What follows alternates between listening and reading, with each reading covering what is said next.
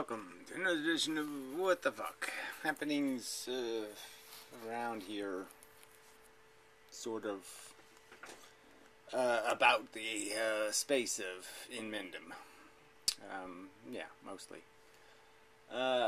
This portion of it. Whatever this means. Anyway, okay. Interesting week, as most of them are.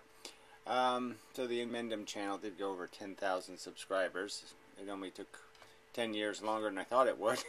Yeah. Not really a milestone in any kind of positive way. It's just sort of a recognition of, colossal failure. I've just, through the brute force of time alone, made it happen. But yes, it's still something, I suppose. Yeah, somehow relevant. Two completely different kinds of videos this week.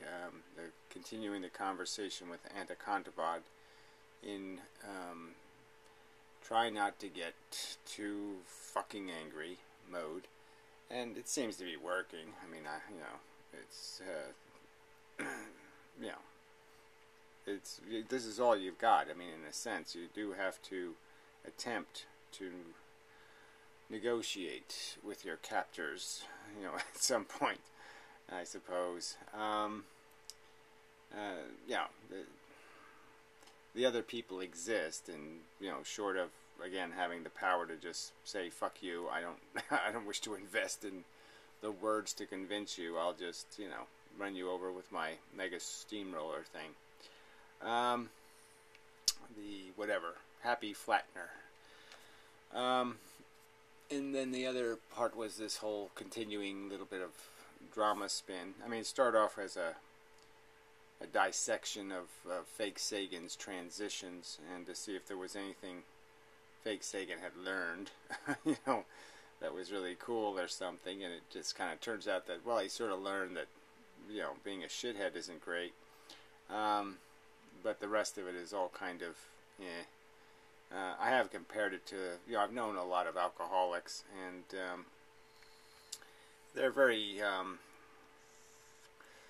the 12-step thing does work. The whole Alcoholics Anonymous thing, the whole love you buddy, special snowflakey kind of approach, and then with the religious context,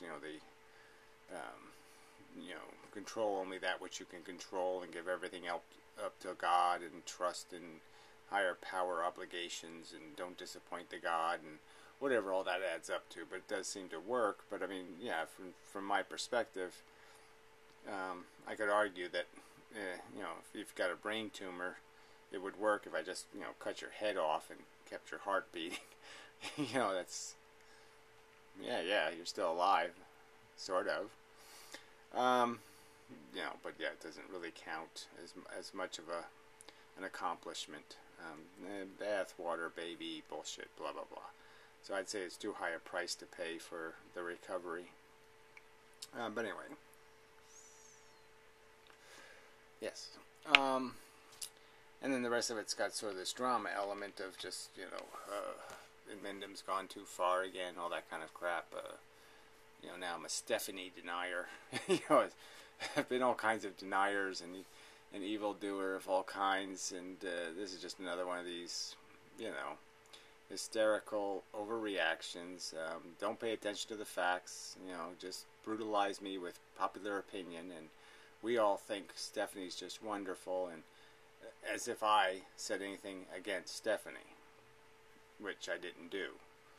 Well, beyond saying that she sort of does have a self-interest in keeping the Jesus freak family, whatever that is, the multiple elements and branches of the family, because it is a divorce.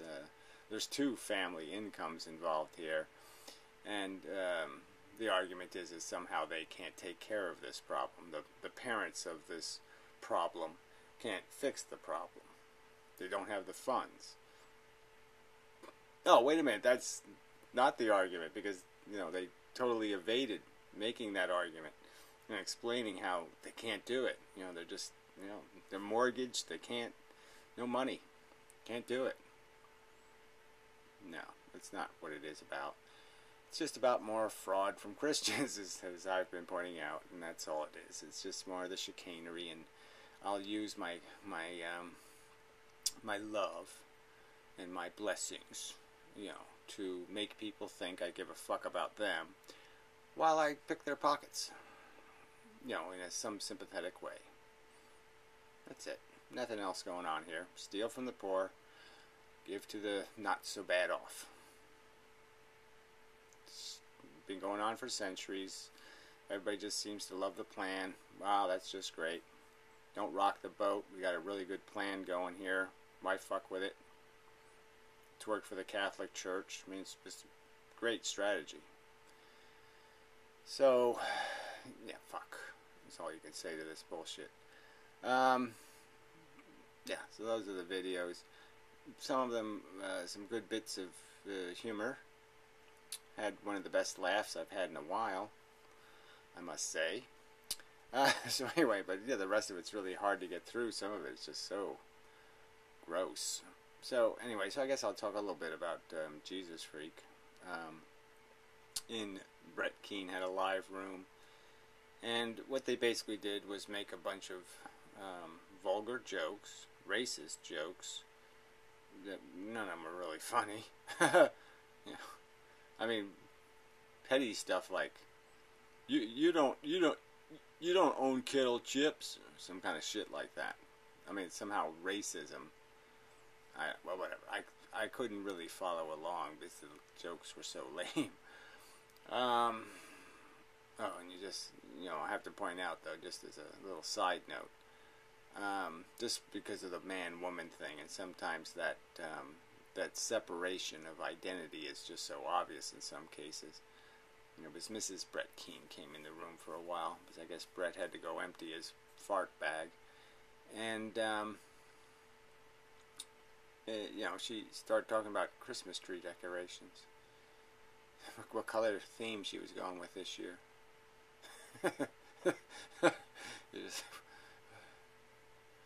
yeah. I mean, you know, I can't really, I mean, I can't make an expression in a podcast, but yes, I'm making an expression as if somebody has said the craziest thing in the world. But anyway, it was one of those kind of moments for a second. I mean, just so obvious, you know, that Venus-Mars problem. But anyway, that's a whole separate subject. So again, so Jesus Freak, you know, he did the whole censoring the room, right? Because they did bring up the subject of antinatalism. And I guess I should talk about it because their arguments were so terrible. So this is after they've, you know, it's after I've directly answered Fake Sagan's questions. I've directly told him why I'm still alive. Is because at never any point in my life as I actually have some power. I have some ability to communicate. And I was doing that when I was 25 years old. I had a printed newspaper that I paid to deliver to people.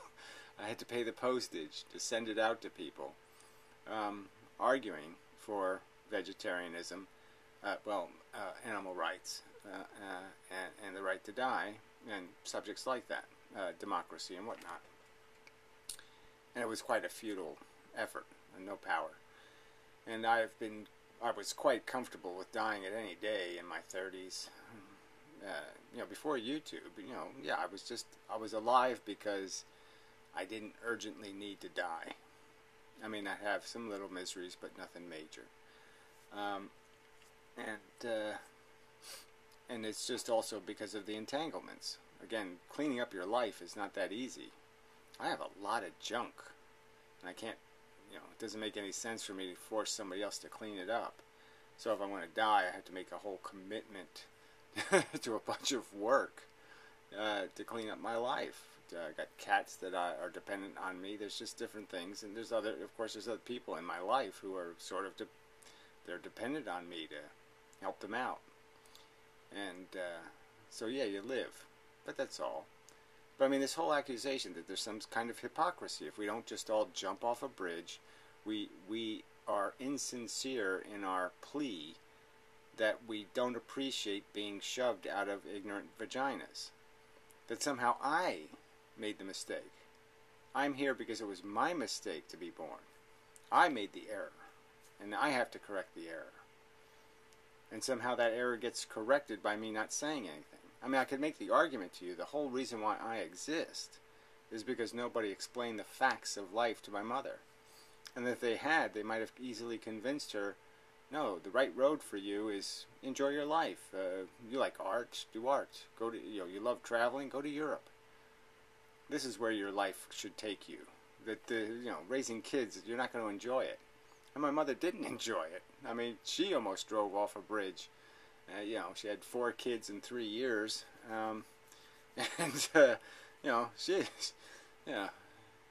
she had to go on drugs to get through life. The postpartum whatever bullshit. But I'm just, so this is just such an idiotic argument. The philosophy is, and Fake Sticky even made the argument, well, they're not going to breed. Again, like philosophy is inherited. I mean, these arguments are so fucking stupid that you're saying, well, maybe this is the evidence that I've really won the argument. Is that when their comebacks are this bad, you're saying, well, I've won, right? When they totally ignore your statements and pretend you didn't say them, and when they say things as stupid as, well, philosophy is genetic, we know that, so they won't be able to breed, so their philosophy will die out. I mean, that's just so fucking retarded. Thunderfoot. So Fake Sticky has something in common with Thunderfoot in that he absolutely doesn't know shit about evolution. But just amazingly stupid arguments. So yeah, I just thought I'd point that out. And just amazingly crude and idiotic characterizations of the philosophy. No recognition that the whole point is to prevent unnecessary harm. The kind of harm that Brett Keane stepped right into. He had a disabled child. And it still doesn't occur to him that, maybe this is not exactly something he's an expert at. That he's got some sort of authority to be imposing this, making this decision about how valuable it is. I mean, the arrogance of it. And again, well, Brett Keane's hypocrisy is just enormous because, as stated in the past, he has conceded some elements of this argument and recognized that people are maybe too reckless and they really don't think about what they're stepping into. But now that he's a Christian, you can't say anything like that, of course. Now that he's calling himself something Christian-like.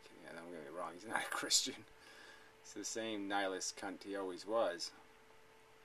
And it's, like I said, it's demonstrated in the fact that none of these Christians behave anything like a Christian. If you really believed, you can imagine, any intelligent person can say for a minute, what if I really believed in heaven and hell? What if I really believed in this story? What would I do? And how would I behave? I'd certainly behave. It would be really easy for me to know, okay, don't take the Lord's name in vain. Certainly don't say anything hateful to other people.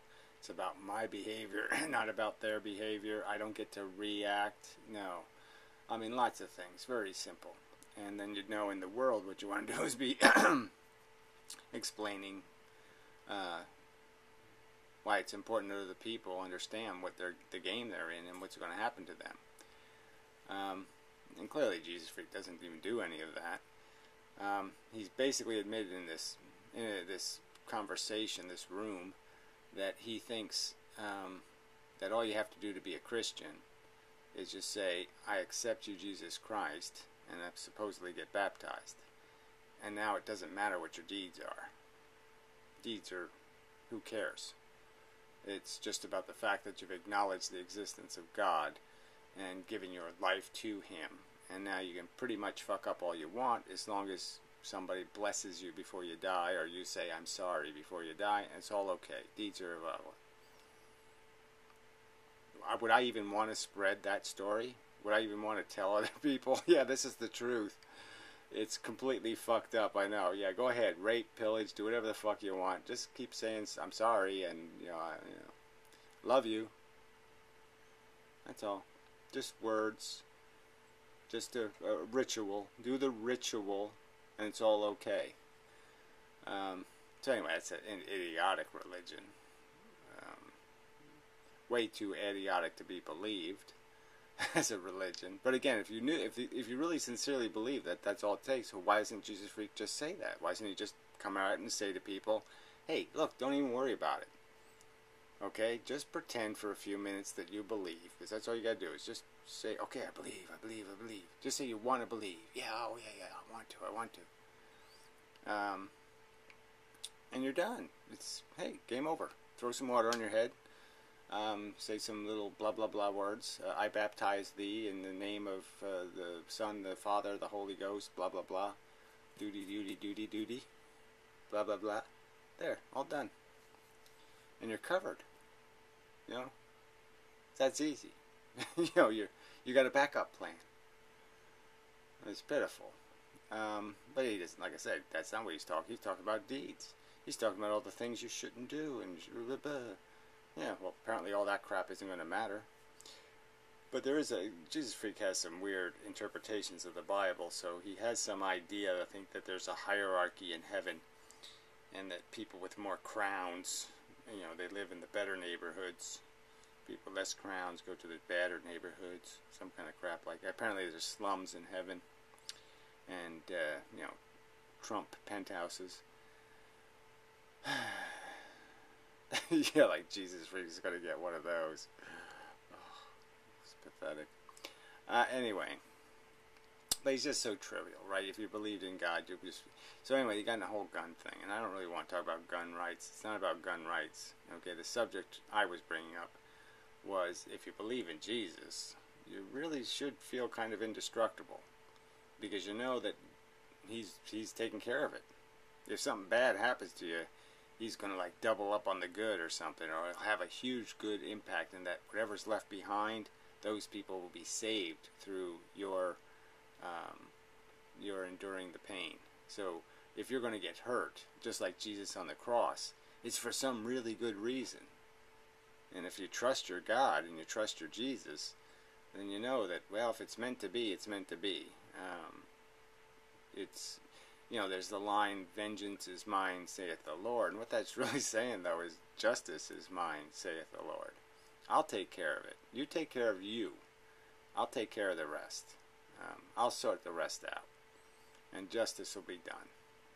So don't worry about it. And obviously, Jesus preached, the meek will inherit the earth. Now, I don't think he was thinking the meek were carrying swords, or in the modern day variant, guns, and relying on them. So, you know, I think this is, you know, the whole forgiveness thing, the whole thing. What would Jesus do? And does somebody really think Jesus, if confronted with a criminal, he's going to pull out his Colt and shoot him in the head? And there's no, you know, in Jesus Freak's conversation, there's no shooting somebody in a body part, injuring someone. They always talk about killing somebody. Like there's no way these people can figure out how to shoot low. They have to shoot the headshot. It's always kind of ironic and funny that they never have a conversation about shooting somebody to injure somebody or to stop somebody. They always talk about killing somebody. I mean, most people shot don't die. There's no reason to associate shooting with dying, unless that's maybe what you're figuring on doing, is killing. So that's kind of a giveaway also. But anyway, the funniest thing about the story was, okay, I mean, there was two elements to this one story Jesus Freak told. So apparently he's changing the oil in his car and his motorcycle, and somebody breaks into his house, which I guess means they walked into his open house. And who you figure would do that but some teenager or something, right? I mean, who's going to... The guy's in his driveway changing oil. I mean, I don't know where Jesus Freak's garage is, but, you know, just saying. And so apparently, Jesus Freak just left guns laying around. So he just had one laying by his computer on the desk, and somebody took it. So when he came into the house, he noticed there was something disrupted, and he didn't tell us what else was stolen.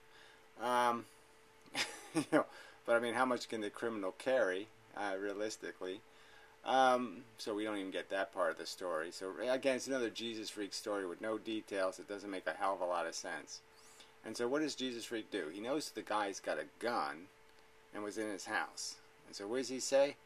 I'll go further into the house and go get my gun. So to go get his gun, he's now unarmed. Theoretically, right? Unless he carried his gun with him to change the oil. Another one of his guns, his 12 guns. You know, he couldn't sell any of those for his daughter, of course. No way to do that. I need my 12 guns. I have 12 fingers, right? Wait a minute. Yeah, so then he decides to go say, oh, I have to go get the criminal, because if he's still in the house, I have to go look for him. So the whole idea was to go to his bedroom, get his gun, and then go searching through his house for some gun-toting criminal so he can have a gunfight with him or something. And then he says, I'm not looking for trouble. I'm not trying to create a mortal situation. Oh, yeah, really? When obviously a rational person would say, who knows who took this gun? Teenager, psychotic crazy fuck, homeless guy, crack addict? Who the fuck knows? Why the fuck would you even go anywhere near it? You just say, somebody who's been in my house, you go next door, call the cops. What rational person sits there and says, I'm going to go look for trouble, but I'm doing it the Jesus way to defend myself? Yeah, I don't think so. You're looking for trouble. Or maybe he was worried because he had all his porn out, all his homo porn, and he didn't want the cops coming and saying all his shit, his anal probe dildo-y machine and all that kind of stuff was all laying right out in the open. He didn't want to have the cops come over to see all that shit, so he had to get upstairs and, clean up. Something like that. Yeah, I'm sure. Couldn't invite the cops over if he has a bunch of kiddie porn laying out in the open, right? Right on the computer screen.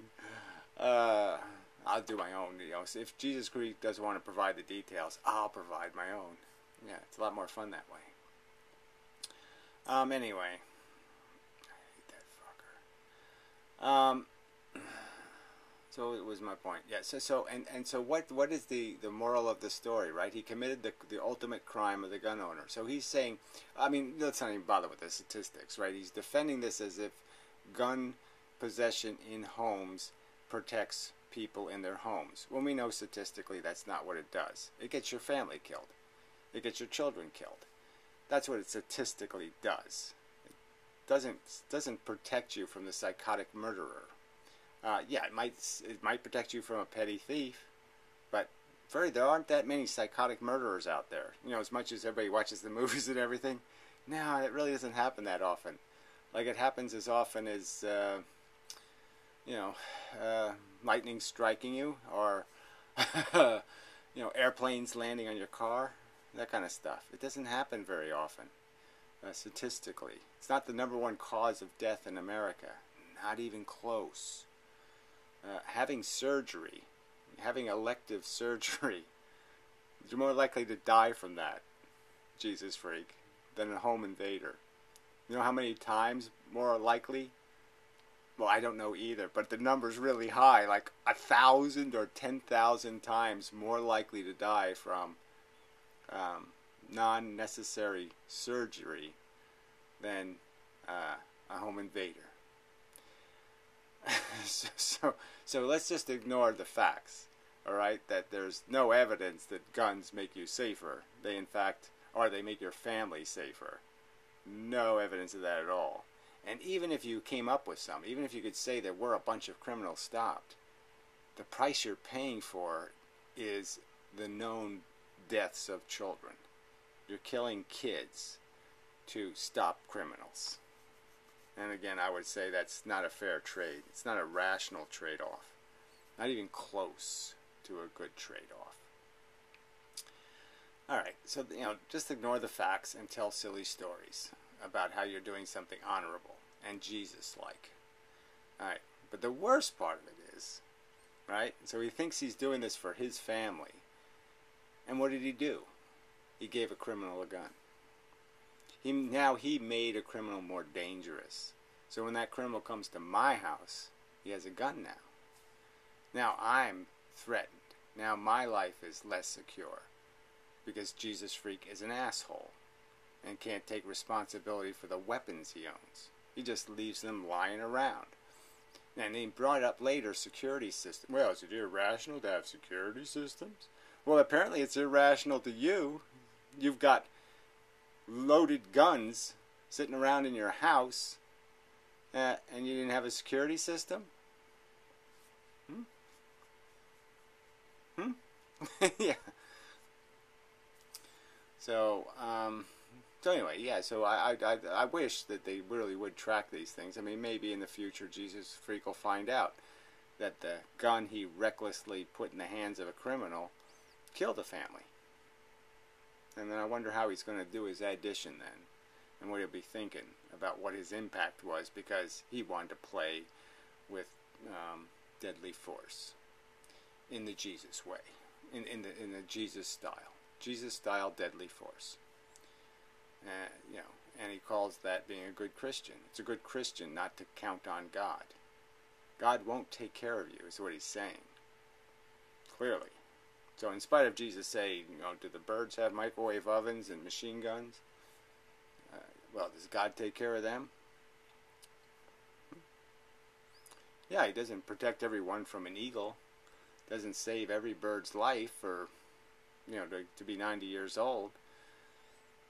But I guess you'd understand that some of that is because we grow as individuals through the attrition, which I don't buy into, but that's your theory. That's the theory of your God. You know, you want to change the odds. You know, God has you slated to be a pawn, and you're saying, I don't want to be a pawn, so I'm going to change my status to bishop or rook. You know, and that seems like all you're doing is saying, well, God, I don't like your plan. I'm going to augment it and change it. Maybe he won't appreciate that. We don't get to know the truth, so yeah, there's no fucking God. He's not going to explain. No chance of God explaining that one. But anyway, I just found it so hypocritical. You know, the gun-toting Jesus-ophile is just bullshit. Anyway, but what a menace to reason and logic. Yeah, just a menace to these things. So, alright, so is there anything else in particular I had to talk about from there? Yeah, it was just a horrid conversation, a bunch of, I mean, it's just, and watching fake Sagan sit there and quietly listen to Jesus Freak go on and on and on, and just, wow. It's just painful to watch.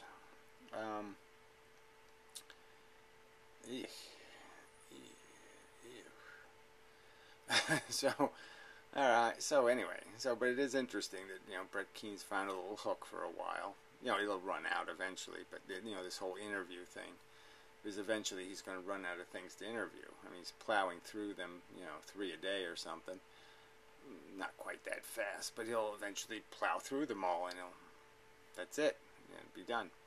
But he's apparently the Amazing Atheist has agreed. I don't know what the financial bargain was. I don't know. Brett probably promised, yeah, I'll let you, you know, all the drunken peasants can, you know, take a turn, you know, like paddling my big fat ass or something. I don't know. I mean, I don't know what he agreed to, but there has to be some catch, I would imagine. But anyway, so that's a pretty good catch for Brett. Yeah, so, but yeah, it's, you know, yes, it's just, whatever, it just doesn't make much sense, and it's just all such a pile of shit, because none of it's terribly Christian, and none of it's framed at all in any appreciation for what Jesus stood for, in terms of being against all of this pretense of being religious, wearing it on your sleeve, and, well, that's the irony of Jesus Freak's kind of comments, because it seems like Jesus was kind of a deeds person, not so much a wear it on your sleeve person. But anyway, what else? I mean, Jesus did say things like, just do the golden rule thing and you're set. We're good.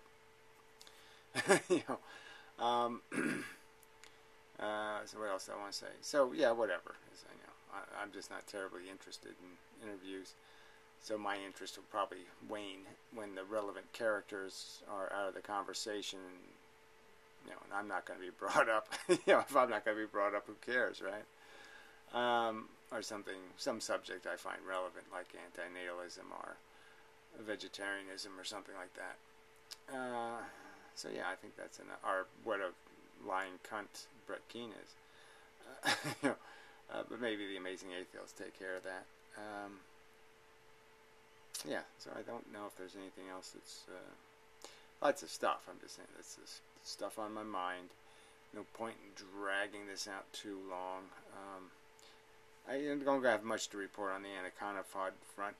It's sort of relevant, though, to my desire to do these structured debates eventually. And, the idea of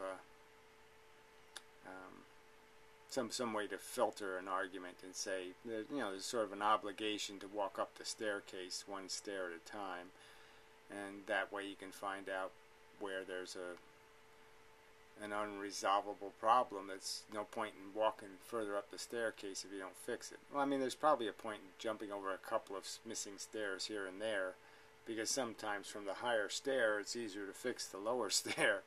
You have a better it's easier to show somebody how that stair can be fixed.